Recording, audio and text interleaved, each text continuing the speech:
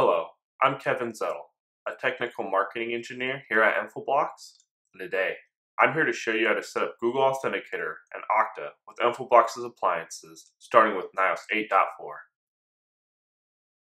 First, we must set up Okta, so as the admin, click the Admin button, and then navigate to the Applications and click Application and Create New Application. Here, you want to select the SAML 2.0. In the General Settings section, it doesn't matter what name and icon you choose to represent the app. For the Configure SAML section, you must provide the URL of the application you are using. In this case, I'm using this Infoblox appliance for demoing. Then, at the end of the URL, type the port 8765 with a /? and ACS, and use this as the audience URI as well.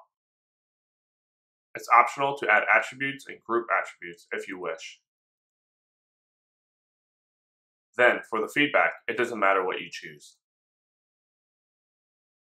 On the Applications under Sign-On, at the bottom, you'll need to add a rule.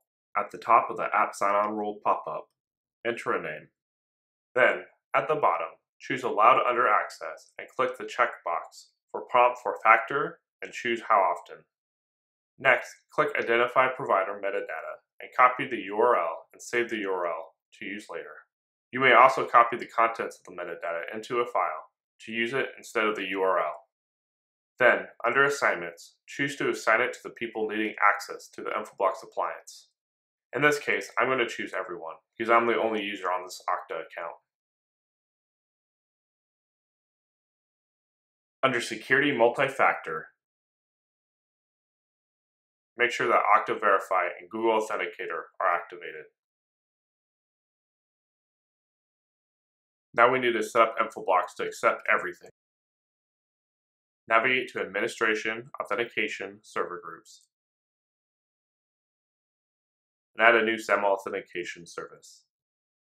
Enter any name that isn't being used and insert Okta for the IDP type. Then, for the SSO metadata URL, you can choose the URL that we saved. Instead of using the URL, you can also upload the file of the metadata if you saved it into a file. Finally, for the session timeout, enter how long you want to allow a user logging on with the Okta to have access to the Infoblox appliance. Finally, under Administrators, click the SAML group and edit. Under the SAML tab, make sure to select the checkbox for Auto Create User, as this is not checked by default. For more information on how to manage permissions and accounts on Infoblox, make sure to refer to the Infoblox Admin Guide. Now here I'm logging out. And you will see at the center that there is a button to log on with single sign-on. If this is the first time you're setting up Google Authenticator, you'll need to click Setup and choose the operating system you're using for Google Authenticator. Then, you'll need to scan the barcode or enter the provided key to sync your device to the account. Once it's synced, you'll be able to enter a code to confirm the device. And this is what you'll use every time to log in.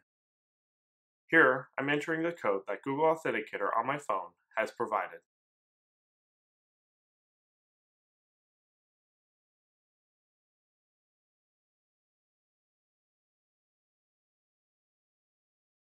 A final note that under Grid Properties, and the Security tab, this is where you can see how long the session timeout is for.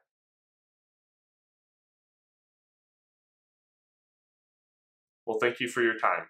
Any feedback is greatly appreciated, and if you have any questions or concerns, you can find me or any of the other experts at Infoblox on our Infoblox community website at community.infoblox.com. Have a great rest of your day.